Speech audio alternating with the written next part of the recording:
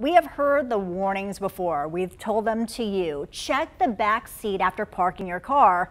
But what if you're passing by and you see a child or a pet in the back seat of a hot car? What can you do to help? WFMY News 2's Hunter Funk spoke to Greensboro Police about the do's and don'ts.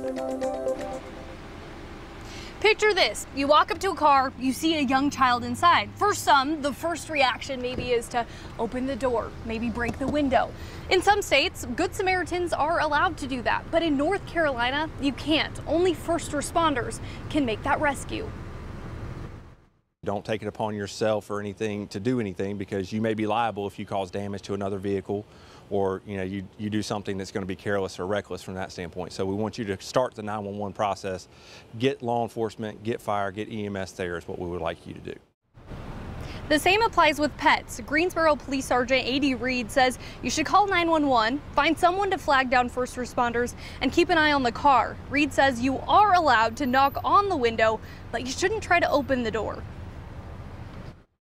That's one of those sticky situations, because technically it could be considered tampering with the motor vehicle because you're doing it. But if you're trying to check on somebody, you want to knock on that window first. Try to make contact with them. If you can get them alert and conscious and talking to you, try to get that to happen, see if they can open the door.